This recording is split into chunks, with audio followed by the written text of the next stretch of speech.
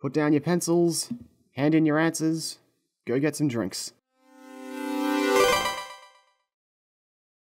Your time's up. Now it's time to really play Fez.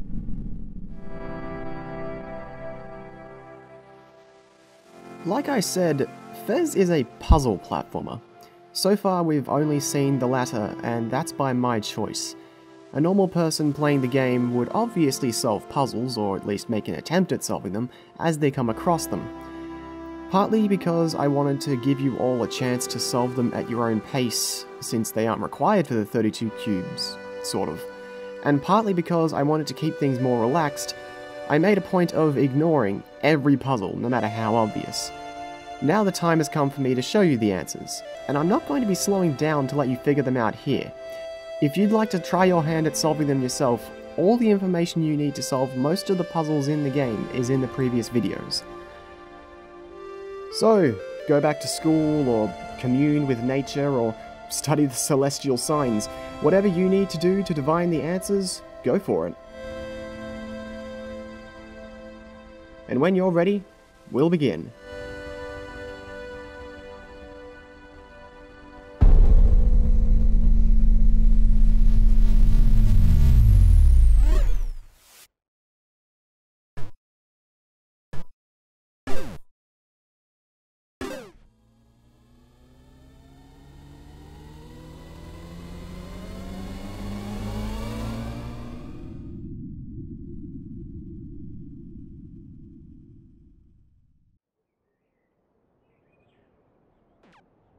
Well, hi there.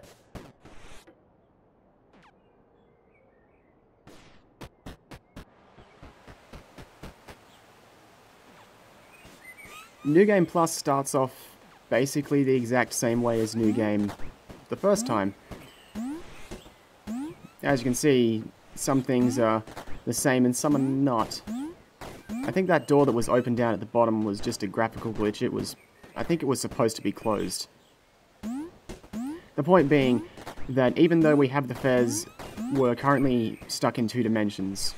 The game has to begin the same way. But first...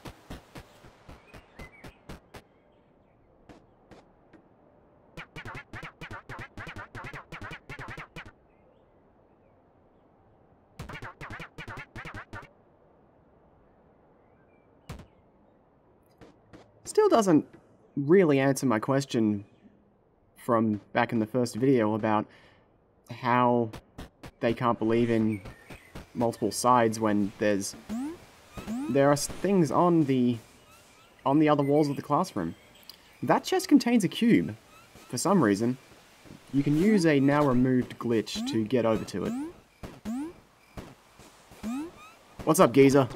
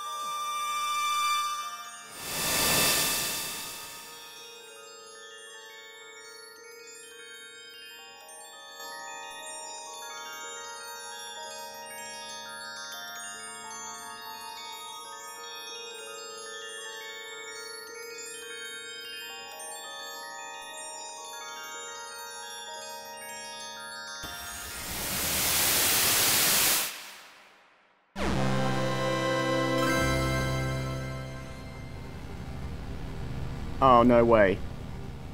Oh, yes way. By the power of those sweet shades, we can look in the first person and see everything about the world for what it really is. Ah, this is awesome. Man, wonder what else the game's got.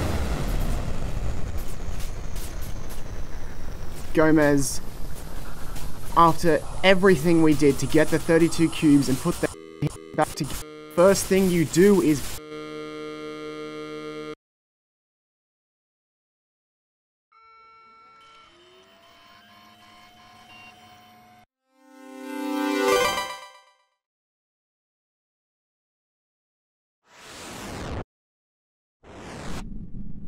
Welcome, Fez.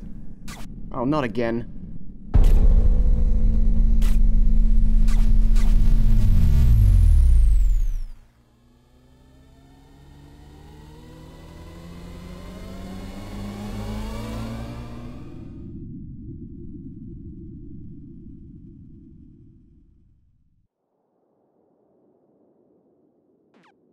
Well, hi there.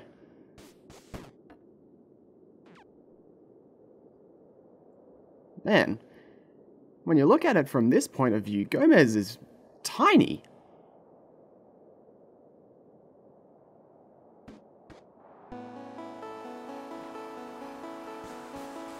Alrighty then. First we're going to tackle all of the really obvious puzzles. It's pretty easy to find, well, every puzzle in the game. You just go to the map, look at a room that has a question mark over it. There we go. And then you head inside and see what you can see.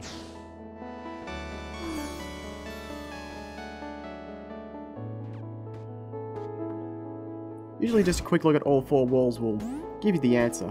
In this case, these 8 fellas with fezzes on all have fezzes on particular sides. Right, left, left, left, right. I know something that we can do that involves left and right.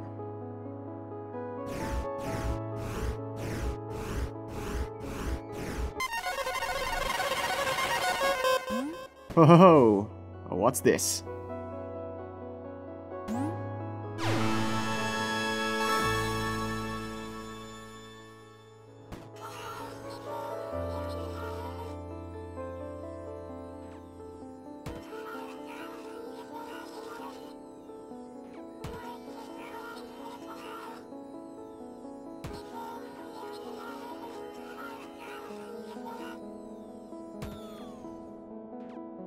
"32 cubes, 32 anti-cubes.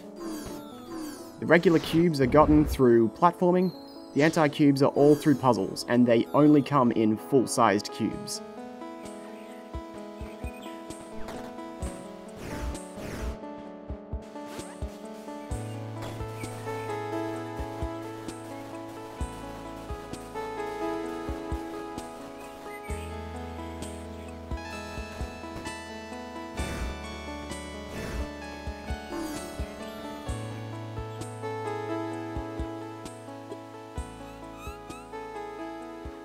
Alright, let's get on to the... Oh man, that's a bit of a climb, actually. So while Gomez has a quick snooze, let me reveal to you what the actual way you want to get around in New Game Plus is.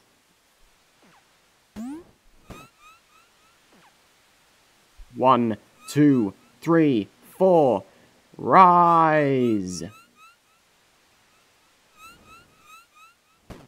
Oh yeah, we can fly. There's a secret power of the shades that is never explained. But it allows you to basically make all of the platforming a trivial matter. I like it because it is the game's way of telling you that the platforming isn't the point anymore.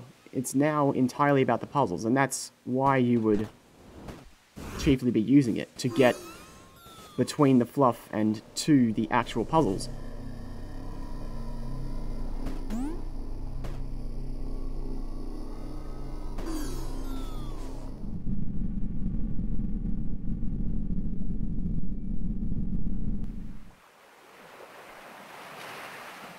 In the Ocean Hub, there are two obvious anti-cubes we can pick up. Both off the bell tower.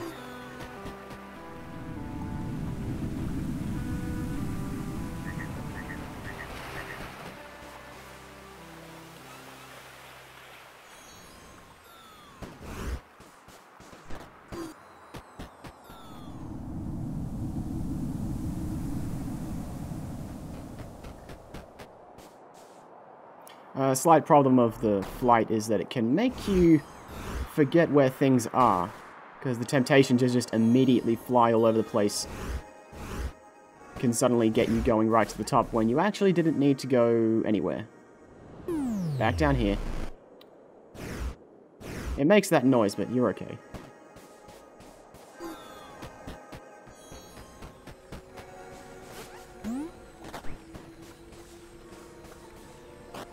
This is a very basic puzzle. As you may have guessed, the answer is just to arrange the 4 blocks such that they make the shapes underneath them on each side. There are 2 T blocks and 2 L blocks. It's actually almost easier to do this one in the restrictive perspectives of Fez, rather than try to arrange them in actual 3D space. I can't really explain how you pick the blocks up to move them, but you just have to keep trying it. Keep matching them on every side, and eventually they'll all work out.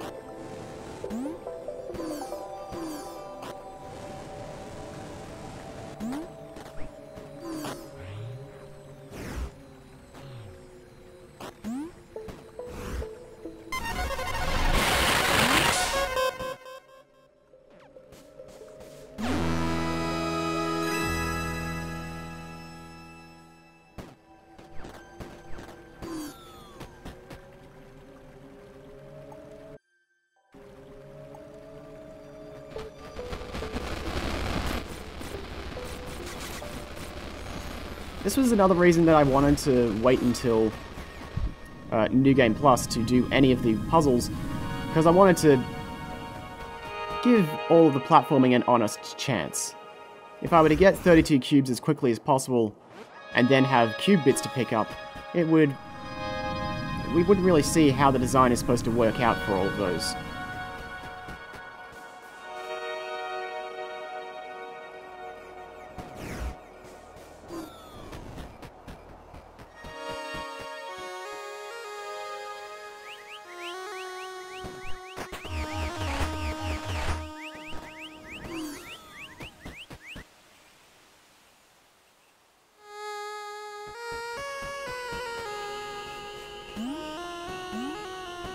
I don't know if there's a official name for this room. I call it the, I don't know, the conductor. All of these lines just seem like they would conduct energy of some kind. This is another very, very easy one. It's either one of these 2 puzzles on the bell tower path are most likely the first anti-cubes a player is going to pick up. You just have to match the lines to each of the holes. There are only 4 spaces to put them, so it's very hard to get this wrong anyway.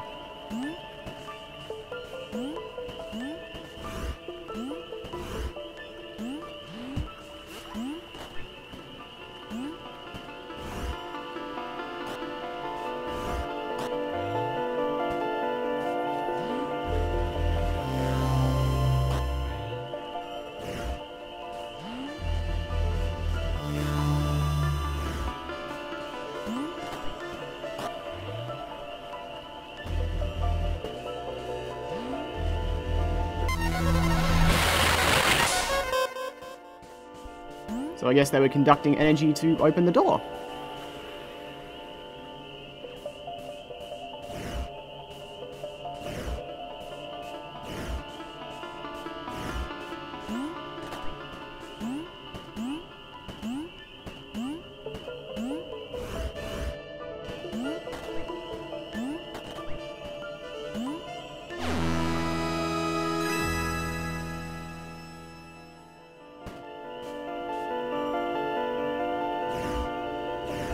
Weird pillar of light.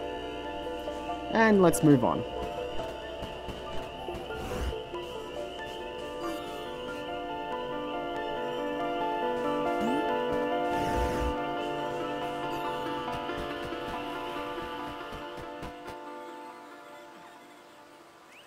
The next area that we visited was the industrial zone, but there are actually no anti-cues to pick up in the industrial zone, let alone obvious puzzles.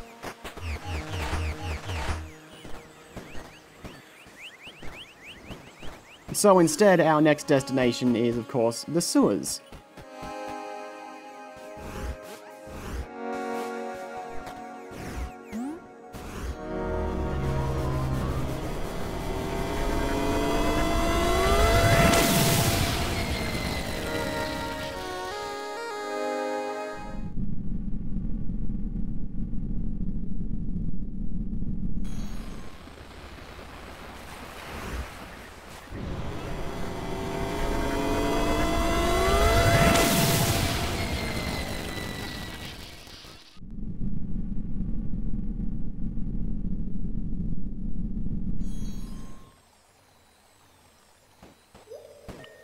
Now, if I can just remember where I'm going. Any second. Nope, wait. Yes, up here.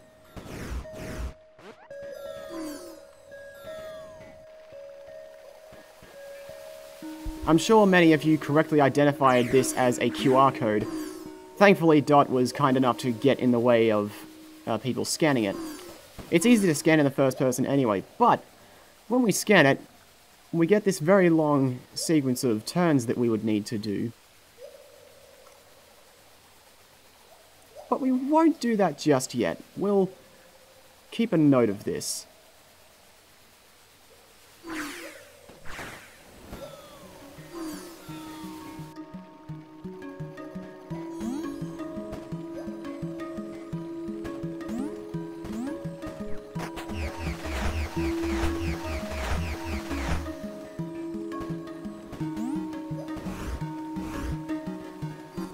Alright, now we're going in here.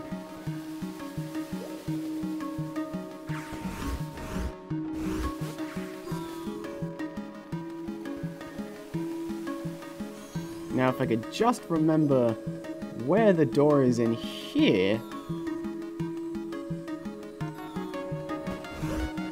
But I can't, because I don't go into the sewers very often. It always confuses me.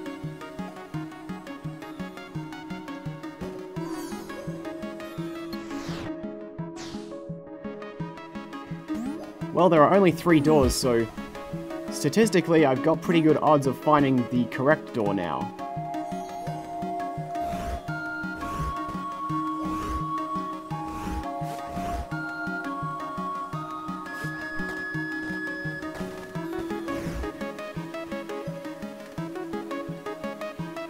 So maybe it's this door up here. Nope. I'm very unlucky. Once again, it was down at the bottom, but I was really obsessed with flying.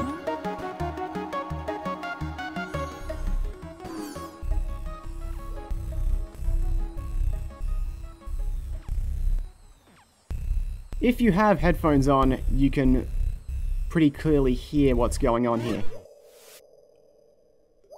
If you don't, I advise you to put headphones on while I go grab something. Be 2 seconds.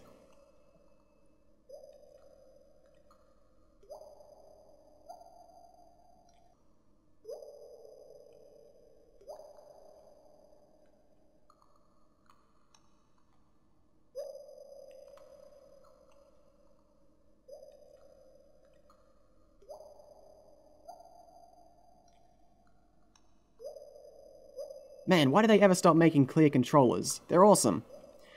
These 2 little circular things in the handles of the Xbox 360 controllers are its left and right rumble motors. This was originally developed for the Xbox Live Arcade, and when players played it, they wouldn't be able to listen on headphones, so they didn't get those very clear audio cues, but instead they got a much more apparent sensory indication of what they were supposed to do.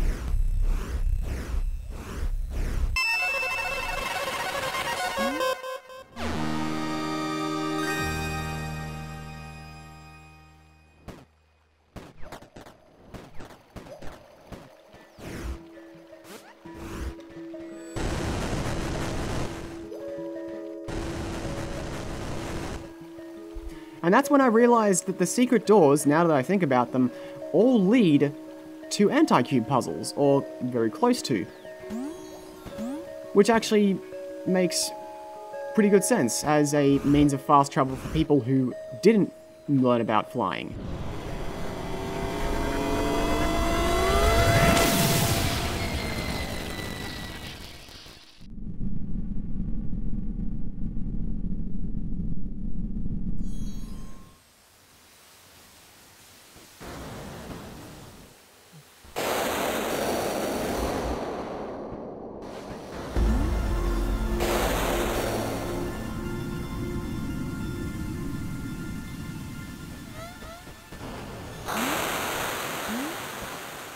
Alright, if we can stop being spooked out for a second.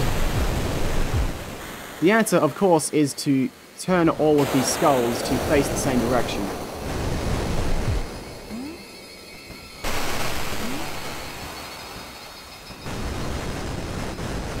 And when we do,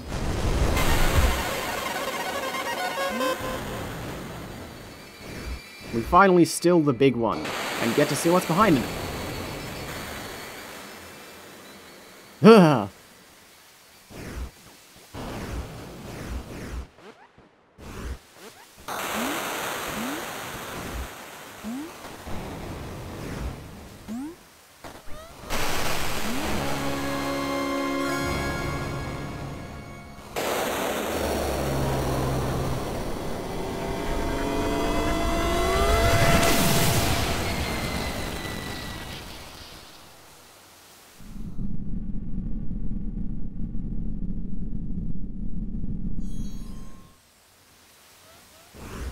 Finally, the ruined village.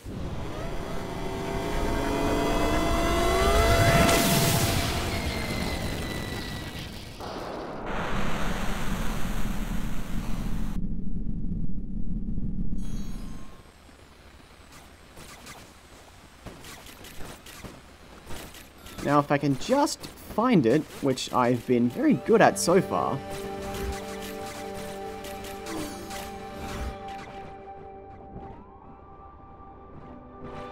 I'm sure many of you will recall that there was a QR code on one of the walls inside this village. There it is. Again, thankfully, Dot got in the way of a good scan. But, oh, hang on. Let me get a more centered look at that. There we go. And when we scan it, right, left, left, left, right. Where have I heard that before? Right, left, left, left, right. Oh yeah. So there's only one anti-cube shared between these two rooms. The QR code is, well, it's a shortcut, basically. It's theoretically easier to solve it using the QR code, at least if you have something that can scan them. And if you don't, then you just have to figure out the painting. It can be a bit weird if you solve it with the QR code and then go into the painting room expecting there to be another secret because the map says so, and then suddenly the border turns gold after you step foot in there.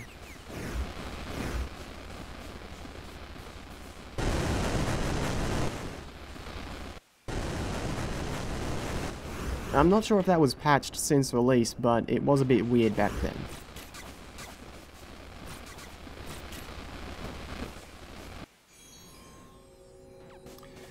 This is probably one of the hardest puzzles in the game, because it's hard to figure out exactly what you're expected to do here.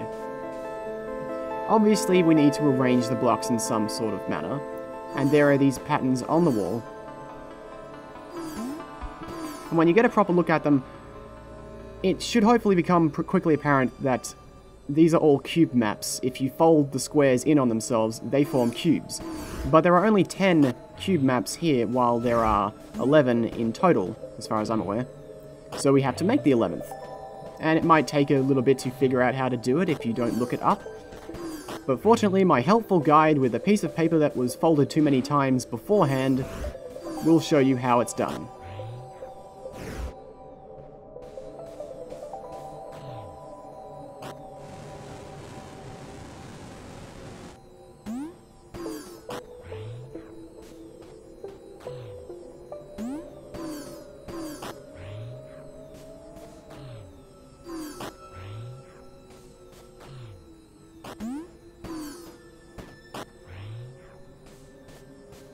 Bam!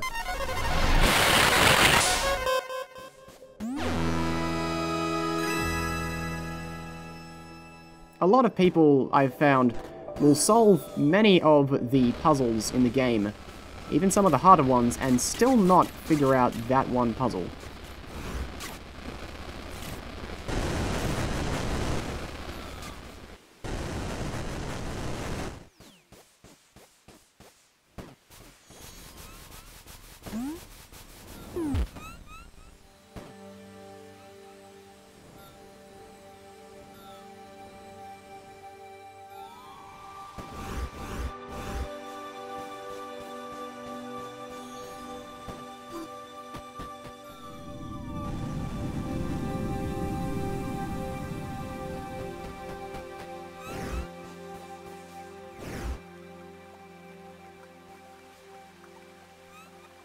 Lastly, there's our good old friend...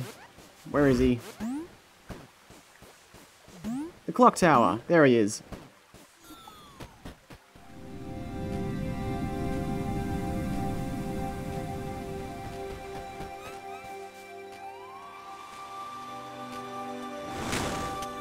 Now, you probably all noticed that I was quick to rush through here. My excuse at the time was that there was a cube there. The real reason is that I wanted to avoid you seeing this.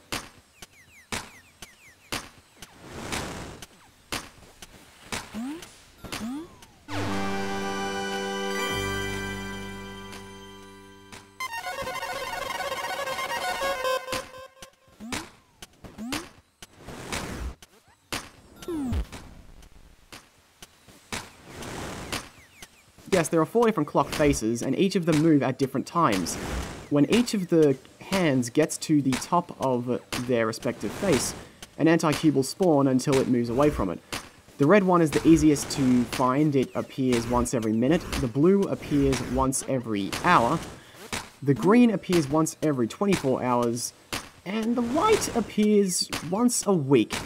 Which means that when I recorded this, I got very, very lucky, and I didn't have to change my system clock settings to cheat my way to the cube, which is what about 99.9% of players did when they got this, because it's not actually set to a standard time amongst all copies of the game. It's set basically when you create your save file, as far as I know. In any case, it's different for every player. So I guess now I have to pass some time.